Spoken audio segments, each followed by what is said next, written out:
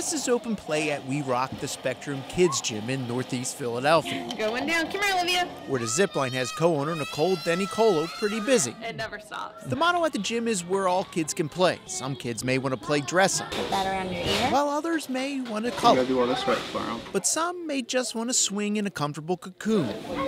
You see, the gym is a sensory gym for children with autism. They allow comfort. They wrap you up and give you the pressure that a lot of kids enjoy. Growing up, co-owner Jennifer Dixon's mom had a hard time finding a place that would be fun for everyone in their family, especially for her younger brother, Lenny, who has autism. If I could find a place that Jen and Matt enjoyed and had a good time, Lenny was overstimulated and crying and having meltdowns, and we would have to leave. If I found a place that Lenny enjoyed, Jen and Matt were bored. So for almost 8 months, kids with special needs and those without can play together. Kids come in and they're really shy, or you see kids that usually wouldn't play with other kids.